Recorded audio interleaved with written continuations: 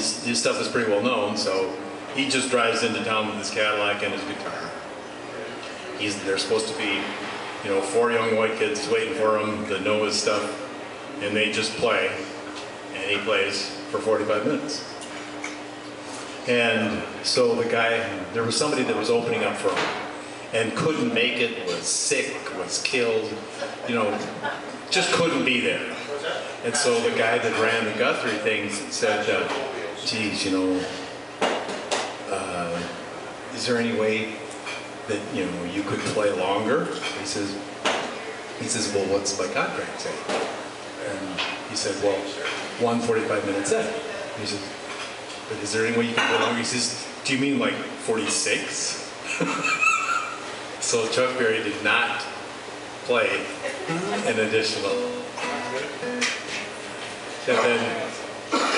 And then when I was doing the tour with, or the publicity tour with the captain and Tennille, and I was flying them to New York to do this stuff, and the lady, their manager, I can't remember her name, said, okay, and these are the things that they'll require. They'll require first class tickets for themselves, you know, and then, you know, Dawn Musgrave, their personal assistant, she can fly first coach, and then we will need 2 adjoining suites for the captain and Tennille, and then another one for Dawn.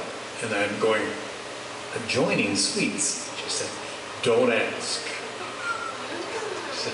And so, there I am. I did exactly what I was told. They just ended up getting divorced last year, I think. I don't know the exact details of that. Is that she filed for separation.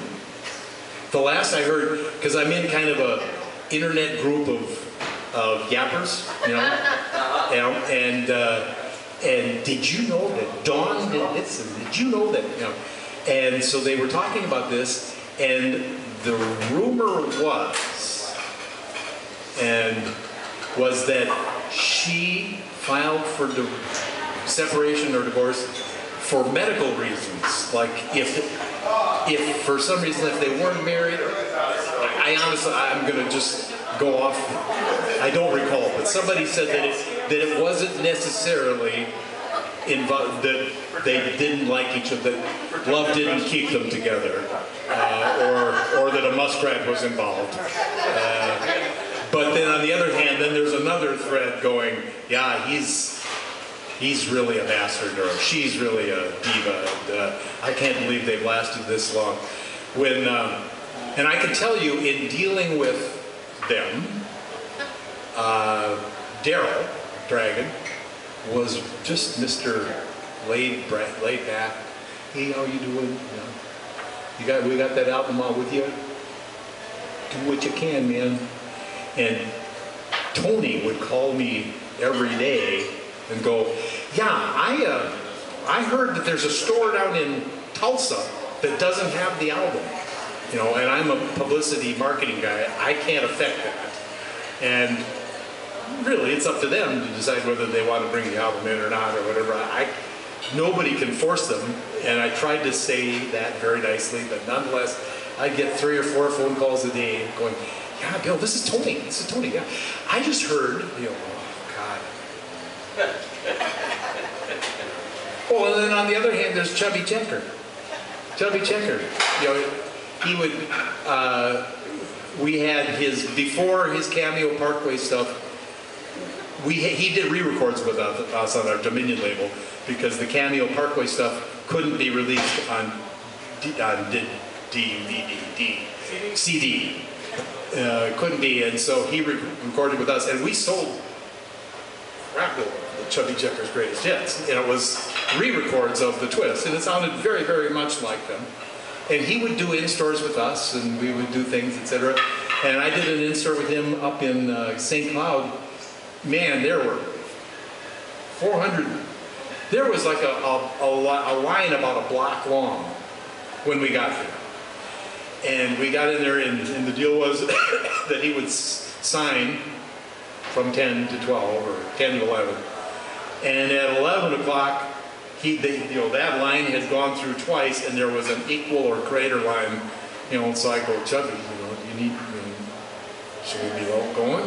He goes, hell no. So he sat there and he signed, and just Mr. Personable and Mr. And I don't know how many records we sold that day. I mean, it was just tons. You know, and this was in the 90s. This wasn't in the 60s. You know. And then finally he turned to me and said, we're going, and so we just left. And so we were walking out to the parking lot in the deal, and he was signing as we were walking to the car, and then he was signing out the window as we were like driving away, and people were running, etc. And people heard about the in-store, and so my sales guy said, well, would Chubby Checker do an in-store for me? You know, and I said, well, sure, I'll ask him. You know, so I call up, and a lot of times I talk to his manager, and I said, you know, we've got an account in, you know, Seymour, Indiana, you know, and they want to bring Chubby in, and he'd come back and say, oh, I'll talk to Chubby. And he calls back and says, yeah, I talked to Chubby, and he's open that week. He says you know, because he lives like in Philadelphia, that area. He says he'll just drive. He says he'll just drive from his place to this place in Seymour, and he says, do you think you guys could pick up his gas? You know, and I said, well, certainly. And then, like, maybe if it's too long, he might, like, stay overnight, like in a budget 6 or something like that, or a budget 5. I said, well, God, yes. You know, send me the bill. You know, and then somebody wanted to do a request, and he was on the road, and they were playing like in Charlotte, North Carolina, and after the gig, they dropped him off at you know, an airport somewhere in North Carolina, and then he flew through the night and ended up in like Memphis, and then got a little thing to Keokuk or whatever like that, and then the guy picked him up, and I said, well, you know, and then he did the thing, and then he flew back, and then he flew to meet them like in Columbus where they were playing the next night. And I said, well, how much does he want for this? He says, well, could you just pick up his, well, you know, you should probably pick up his airfare. I can do that.